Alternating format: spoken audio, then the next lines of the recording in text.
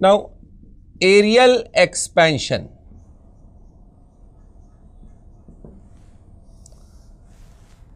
So, within a small temperature range, the change in area, that is the surface area of a body is found to be directly proportional to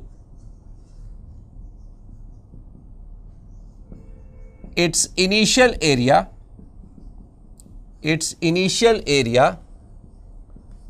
and the rise in temperature.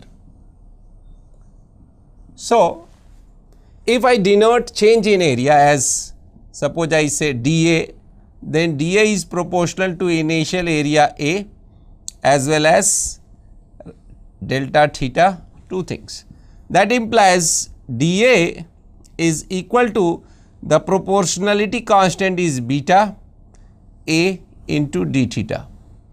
So, we can further write as beta is equal to 1 by A dA by d theta. This is how we define beta.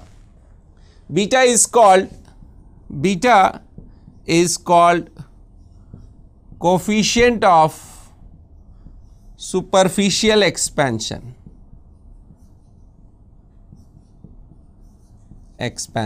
This is what we call beta.